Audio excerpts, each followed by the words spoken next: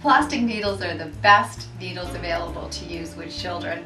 The reason for that is it doesn't matter if a child is 3 or 12, you know at some point they're going to take the needle and they're going to try and poke one another with it. Because it's plastic, obviously, no one is going to get hurt.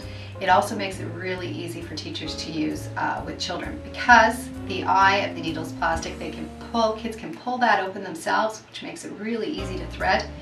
I'm using our plastic lacing, but you could use string, shoelaces, anything at all. See how easily that goes through there? Stringing and beading is a standard activity in the classroom. But what I like about these needles as well is that they are sturdy enough that they can be used with fabric as well. There we go, and they come in a variety of colors.